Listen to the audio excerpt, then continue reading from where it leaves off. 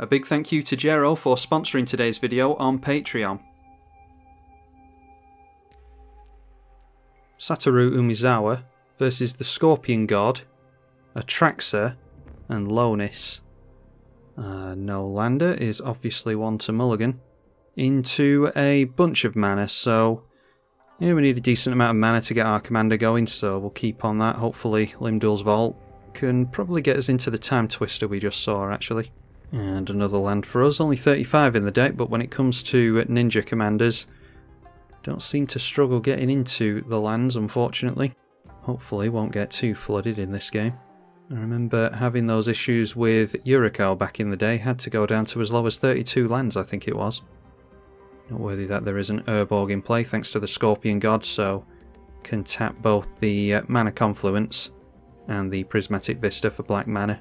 No one casting any spells yet, so we draw for the turn. That is a counter spell. Let's just go Prismatic Vista, and don't think it matters which one we go for. Let's just go for Mere Signet. First commander of the game, Lonis, Cryptozoologist, into play.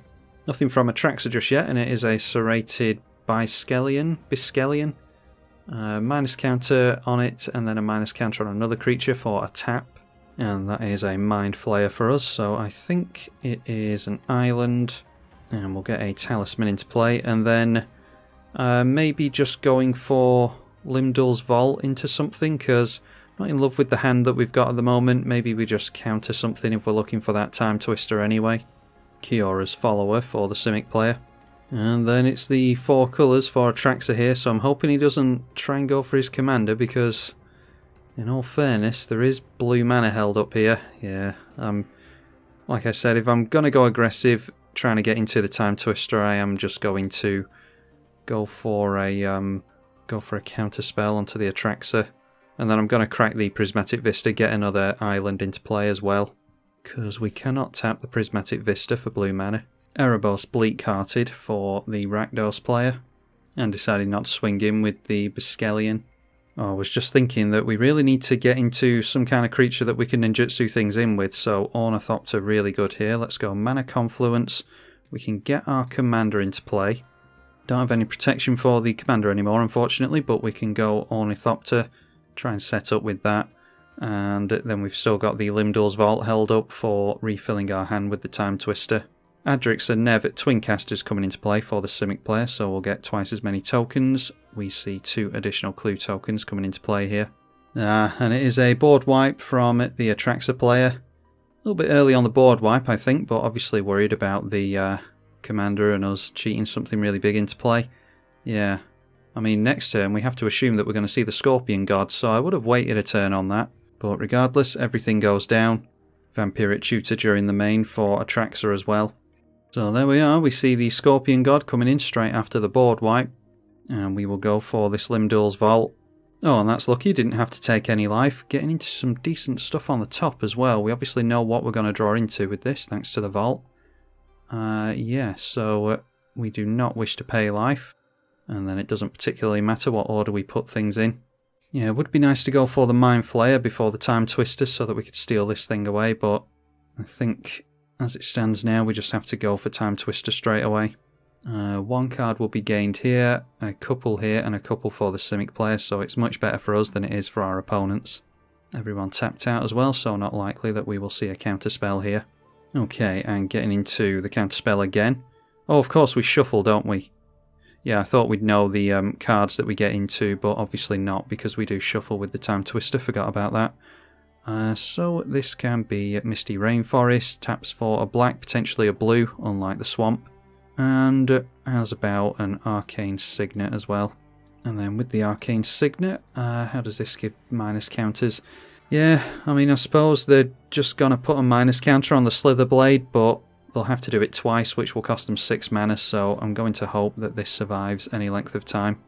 Potentially set up with our commander next turn. We can swing in with this and replace it with that, and that will obviously knock the minus counters off it as well. So I'll go for the dual land with Misty Rainforest so that we give our opponents less chance to react to something, because we are going to want to counterspell. I mean, they can just react to the counterspell anyway, but this is less steps to that, so just holding up the double blue now and passing. drew into Thieving Skydiver and the Dragon Lord Silumgar, by the way. A Sol Ring from our opponent, so we can potentially steal that with the Thieving Skydiver. Paying 3 mana into this and getting 2 mana back as well as a 2/1 flyer isn't terrible. Very underplayed card this. I can't understand why people don't play it when, especially on Magic Online, where we're used to seeing fast mana all over the place. And Lonis, Cryptozoologist, coming back into play again, cracking the Misty Rainforest. And following that up with a Coiling Oracle. So getting up to the 4th clue token now. Still 6 cards in hand over there. And we see the Atraxa come back into play. I will go easy on the Atraxa player. I'm actually more worried about the Rakdos player at this point, because this thing can be very underestimated, and yeah, you get punished for underestimating it. We can always steal away the Atraxa with the Silumgar if we want to, but I'm thinking we want to steal away the Scorpion God at the moment. A Bitter Blossom for Rakdos, so yeah, I'm not entirely sure. I can't remember how you build Scorpion God typically, but wanting to make tokens apparently. Lightning Greaves in order to protect the Scarab God isn't good. That's so much for going for the Dragon Lord Silumgar onto that then. We can still steal the Atraxa at least. Or we could just steal away the Lightning Greaves with the Thieving Skydiver. That's another plan. Oh, Skull Clamp along with the Bitter Blossom's pretty good. Not distributing any minus counters as it stands now. Can't put the Skull Clamp on the God either because it does have Shroud. And deciding to hold back. So it's round to our turn. We get some card draw in Signing Blood. We go for our commander first, I think. And then drop a land. We can afford the ninjutsu here, but I wonder if that's a good idea. Yeah, I think we just want to hold on to counterspell, so probably best that I just go for the Signing Blood. Saves us doing it next turn. Okay, just clearing 2 lands off the top is really good. More lands we get into, the more untapped land shenanigans that we can go for a bit later on. Got a few effects that untap lands for us. So we'll just have to pass at that, unfortunately. Spent most of our turn getting the commander back out again. Findhorn Elves for the Simic player, 6 cards in hand. Going for activating the Cryptozoologist here, so sacrificing X clues and pointing that at the Atraxa player. Getting an Arena Rector out into play, so not sure what Planeswalker they're aiming for, but it does suggest that Atraxa is Super Friends here, which means it might be Board Wipe Tribal, as we all know and love on this channel. Can't imagine them wanting to go in for a board wipe straight after casting their Atraxa though. Captain Sisay looking for a legendary permanent and putting it into hand for a tap. Won't be able to do it until next turn though. Alright, and a Mystic Snake coming from the Simic player, followed by a counterspell from Atraxa, so really wanting to get the Captain Sisay into play. And that's 2 counterspells down. I'm hoping that the Rakdos player is going to be pointing removal at the Captain Sisay, which is why I'm not countering it here, and if they're doing that, then they're not pointing it at our stuff, obviously. I don't think we've got any legendaries in the deck that I could grab with Captain Sisay myself. We do have the new Ninja Planeswalker. Not sure how much else we've got though. Jingataxius. Maybe some big stuff that we can swing in with in that regard. Anyway, the Atraxa swung in for 4 commander towards the Simic player as punishment there. And the Rakdos player making it round to his turn again with the board still intact, so Bitter Blossom making some lunch for the Skull Clamp. A Caged Sun with, yeah, an Urborg in play. Not sure I like that, but does it matter if we're going to steal this away next turn? Not too much sack fodder for the Erebos either, only 3 cards in hand. I might regret giving them double mana, but we'll allow it. So the Clamp going on to the Rogue token, but that of course is not sacrificed because it is now a 2-2 thanks to the Caged Sun, turned into a 3-1 by the Skull Clamp, so yeah, perhaps should have waited on this if you wanted to get some card draw. So managing to keep hold of our counterspell during this turn cycle, as well as keeping our commander in play as well. And there we see our friend Prismatic Vista again, so yeah, I think we can just go for the Prismatic Vista, grab an island with that if we want to. We would want 4 mana to steal away the Lightning Greaves into the Thieving Skydiver. So it's a 4 mana Thieving Skydiver going to pinch away the Lightning Greaves. So that has haste now. Don't think I particularly care about swinging in with the Skydiver, so I'll just Put that onto the Umezawa. And we'll swing in at the Rakdos player. I'd rather the Atraxa didn't start concentrating on us, especially if legendaries are going to start coming down next turn. So let's swing in to the right. Obviously that is unblocked, so we'll go for ninjutsu on the Silumgar. Triggers the Satoru, obviously. And we'll look at the top 3 cards. Getting to the Mind Flayer again, there is Deadly Rollick as well. Yeah, I could punish our opponent with a Deadly Rollick. I do like the Mind Flayer as well though, but there's a chance that we're turning all of our opponents against us here. Although does it matter if we've got control of their commanders? How many cards do they have in hand? 4, 5 and 3. Not too many. Yeah, I'll just go for the Deadly Rollick here. I think we can kill off the Captain Sisei if we want to. And then the Silumgar comes into play. We'll steal the Scorpion God away. And now there's every chance that the Rakdos player could get rid of the Silumgar, so as much as I'd like to protect the Umezawa, I would like to hold my board open even more, so we'll protect the dragon so that we can keep hold of the Scorpion God here. And then can't play out the Slither Blade, but we've got haste anyway, and plus we can ninjutsu with the Thieving Skydiver and go after things like Sol Ring and the Skull Clamp here. This has named Black, so if we steal that we can get double mana on all of our lands, which is noteworthy. Does mean putting 8 mana into the Thieving Skydiver though. A Beast Whisperer from the Simic player now, so creating another clue token, 3 cards in hand. And not sure, doesn't look like they're going to play a creature into the Beast Whisperer. So we are letting the Captain Sisei tap down here. We can always counter a really big problem with regards to any Planeswalkers or whatever that they might go for. Also, if they get down a Planeswalker, we could always blow up the Atraxa and then hopefully get through past the Captain Sisei, assuming that it's been tapped down at this point, and it has. Not entirely sure they're going to actually go for a Planeswalker though. Taking quite a while there, but eventually deciding on Karn's Temporal Sundering, so it'll be interesting to see what they target here, because they can bounce a permanent. Going for the bounce, okay, onto the Arena Rector, so wants that back. Do we just kill the Captain Sisei and counter that? No, we could just kill the Captain Sisei. Yeah, let's just go for the Sisei now. I think we're playing with fire here. Let's just go after the Sisei and let them have the extra turn. Okay, the Frilled Mystic coming into play as well, so Sisei going down. The Frilled Mystic countering the Karn's Temporal Sundering, you would think. And the Beast Whisperer drawing a card from the Frilled Mystic. So that comes into play, makes a clue token. And yeah, it looks as though the Frilled Mystic is going on the Karn's Temporal Sundering, which makes total sense.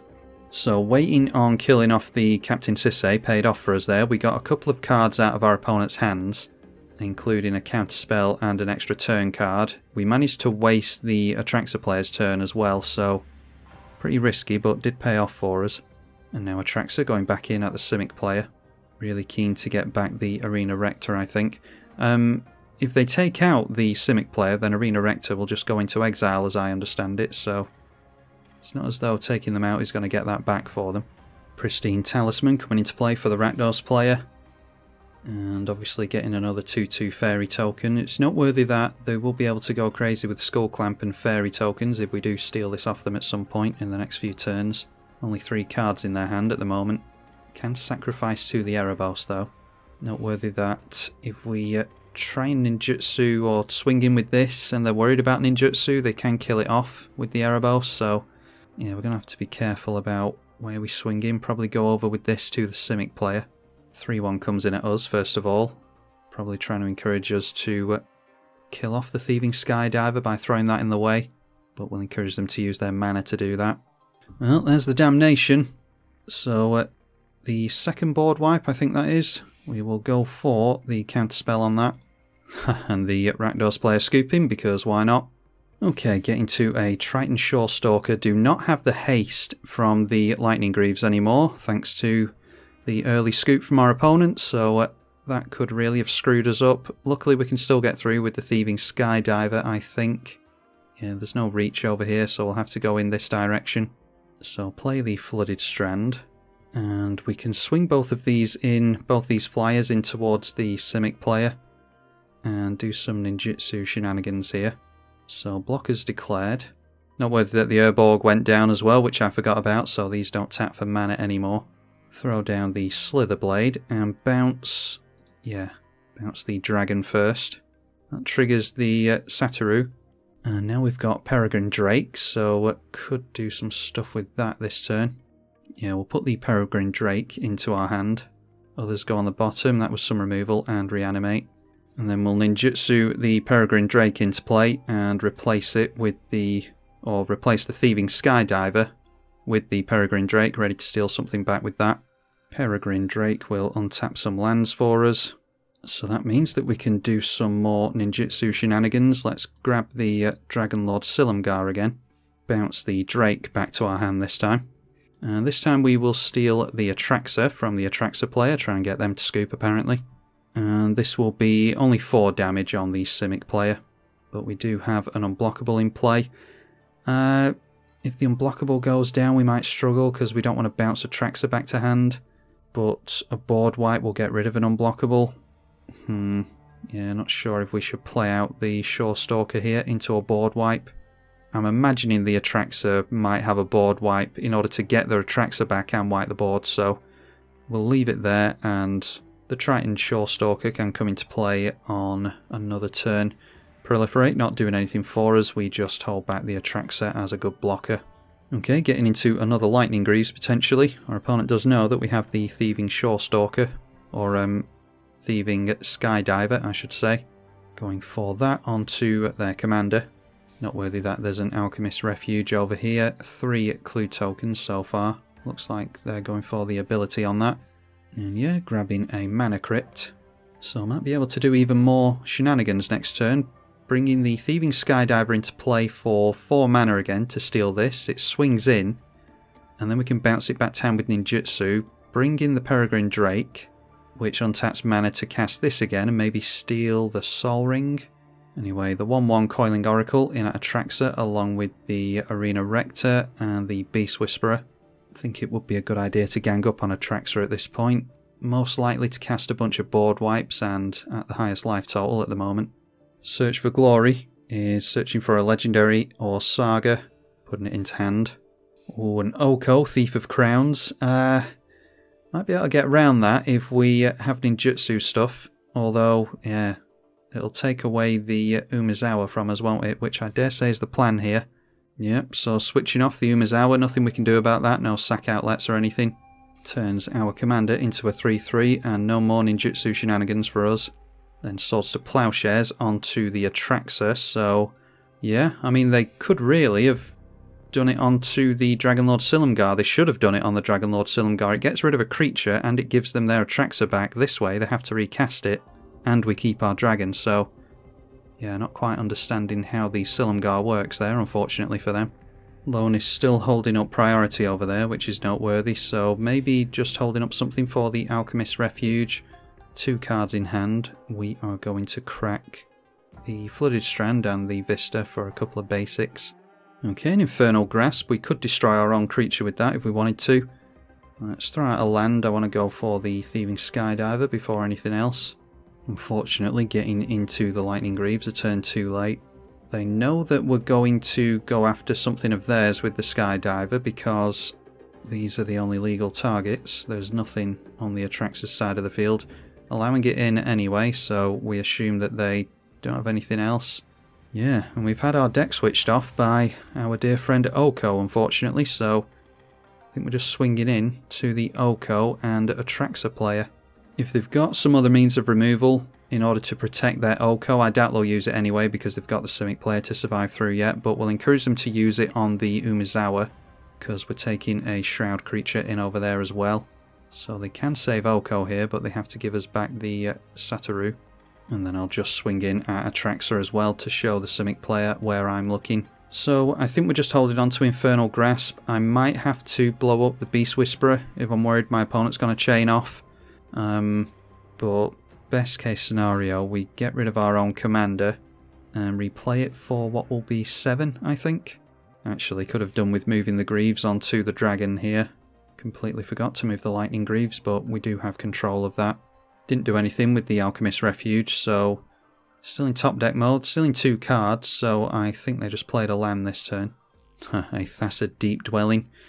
So how is this worded? whenever you cast a creature spell, not on entry, so likely just getting the card draw from Coiling Oracle. Yeah, nothing we can do about Thassa, unfortunately. Noteworthy with Thassa Deep Dwelling that you exile a creature you control and then bring it back in under your control, so if you've got something that you've stolen with something like a Dragonlord Silumgar and you're worried about losing it, then you could flicker your opponent's creature with this and you would keep hold of it even upon losing the Silumgar, which I don't think is something that's going to be relevant to the Simic player, but something to bear in mind. Now a Swiftfoot Boots. One card in their hand, and the Swiftfoot Boots going on to the Thassa. There's nothing we can do about this anyway because it's indestructible. We've got a 5 toughness creature held back for blocks, so it might just be the Thassa that comes in towards us, but I'd be concentrating on Atraxa personally, now that my commander's been switched off. If we could steal this Thassa away at some point, it'd be really good to grab the Swiftfoot Boots, and then... yeah, it's going to take too long because of our commander, unfortunately, but it would be really good to steal the Swiftfoot Boots away and then steal away the Thassa so that we could do those shenanigans with the Dragonlord Silumgar. Anyway, what's this? Rise and Shine. Each non-creature artifact you control becomes a 0/0 with 4+ counters on it. That will make the Swiftfoot Boots fall off, yeah, and we're seeing that here. The Swiftfoot Boots falls off. Is this until end of turn? No, it's just plus counters, and that just happens forever now. So they can't actually equip the Swiftfoot Boots now that it's a creature, which means they've just opened up the Thassa Deep Dwelling for us. Although, is it still a creature? Yeah, I think it is still a creature. They've got Devotion of 5, so yeah, 5 Devotion means that it is still a creature. We can potentially steal that. Swinging in these 3 at the Atraxa will be a total of 6 damage. Might see a board wipe from Atraxa yet, unfortunately. And then the Thassa is going to flicker something. Oh, I think they swung in with the Mana Crypt as well, maybe. I don't know if they tapped that for mana this turn, but down to 33 Atraxa goes regardless, and they are keeping this indefinitely now. And they are flickering the Arena Rector.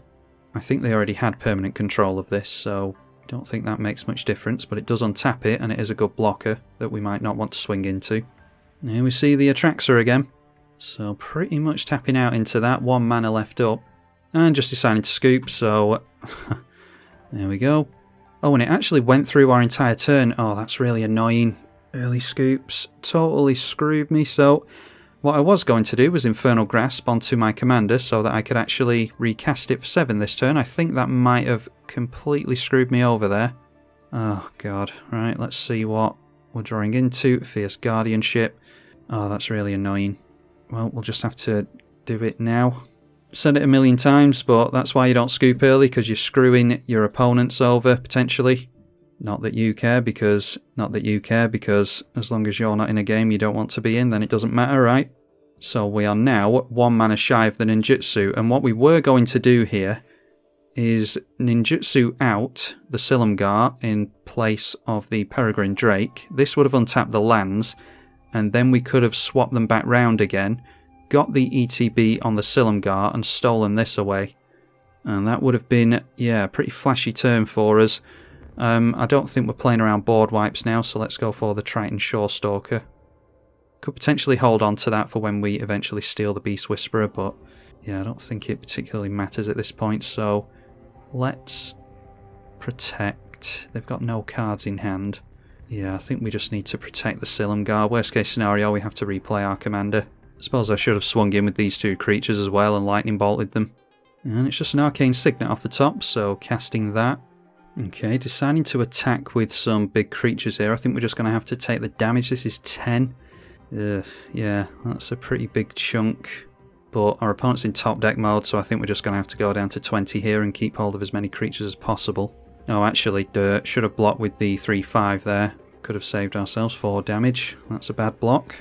Now, Thassa going to flicker something. It is, of course, the Coiling Oracle.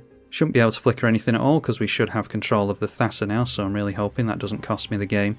Another unblockable in Mist-Cloaked Herald. Yeah, we just go through to attacks here, I think. So I'll just swing in with these 2, and then we'll ninjutsu in the Peregrine Drake, bounce the Silumgar back to hand for it, get the card advantage from Satoru. And that is a Jingataxius, which means we're going to be drawing a hell of a lot of cards, so yeah, I think we have to go for Jingataxius there. Okay, our opponent going for a potential creature in response here. We do have... Yeah, we've got through for attacks now. Okay, failed to find there by the looks of it. So we tap down some lands in response to the Peregrine Drake, ready to untap them. Let that trigger resolve. And then go Dragonlord Silumgar. Return the Peregrine Drake back to hand. Steal their Thasser. Alright, they decide to scoop there. The plan is that we steal the Thasser. We keep the Dragonlord Silumgar in play. And then what we do is... I think we go Peregrine Drake onto this again. Get this back into our hand and untap lands. And then bounce the Peregrine Drake that will be attacking and unblocked back to our hand and go for Jingataxius into play. And that means at the end of the turn that we draw into our 10 cards. Our opponent can't keep any cards in hand, although the card draw seems to be minimal at the moment anyway, unfortunately. So yeah, unfortunately didn't get to see it and had some players scoop on us, but that's pretty much the gist of what we want to do with this Satoru Umezawa list. So if you want to have a look at that, then the list is in the description as always. Hopefully you all enjoyed it regardless. I'm tribalkai on the eedi-H channel. Thank you for watching.